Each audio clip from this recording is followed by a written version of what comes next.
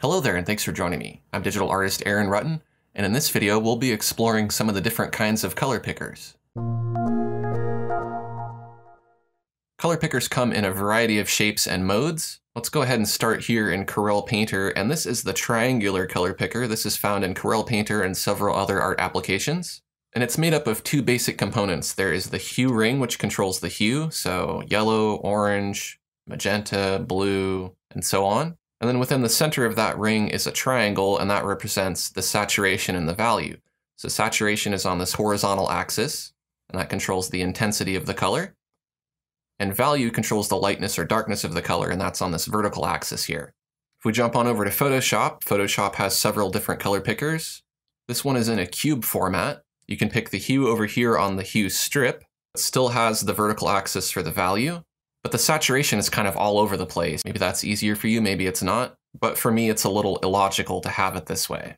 If we go on over to Sketchable, Sketchable has a spherical color picker, and the sphere is kind of a combination of the cube and the triangle. So for example, I can pick whichever color I want, but there isn't really any sort of logic to this. There are no axes for the value or the saturation. It's just all over the place. Now jumping back over to Photoshop, we have a few different options here for how we can view our color picker. If I click up here in the top right, I can get a sub-dialog menu. Right now it's set to Hue Cube. Let's try Brightness Cube. And that gives us a completely different color picker. Now we have all of our hues up here in a rainbow. They start out saturated, and if you move down, they become desaturated. And then rather than having the hue on a strip here, you have the value, and you can make it lighter or darker.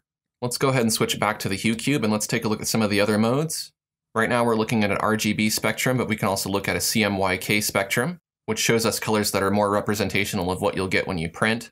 There's also the grayscale ramp if you want just black and white. And in many of these applications, you can also tweak the color using sliders. For example, if I go back to Hue Cube, I can put on RGB sliders. And this lets me pick a color using just the sliders here. I can use HSB sliders, that's hue, saturation, and brightness. So here's my hue on a strip. Here's my saturation on a strip, and here's my value or my brightness on a strip. And of course there's CMYK sliders where we can adjust the cyan, the magenta, the yellow, and the black to pick a color.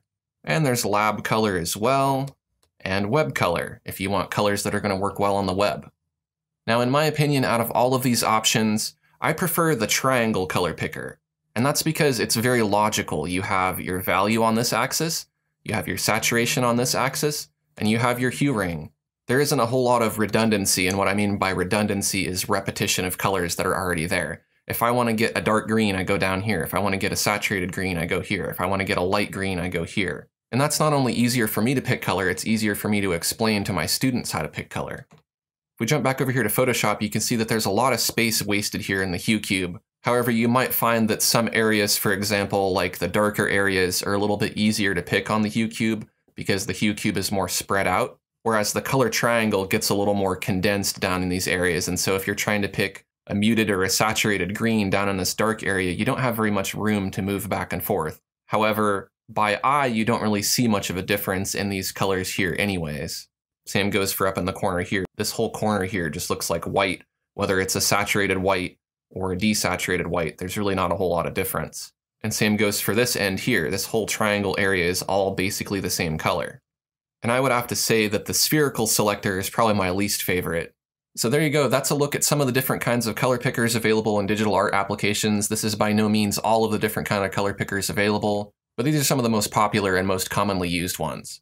If you found this information helpful, take a quick second to like this video. And if you're new to my channel, I'd love to have you subscribe. I have a lot more digital art videos like this. Thanks for watching, and I'll see you next time.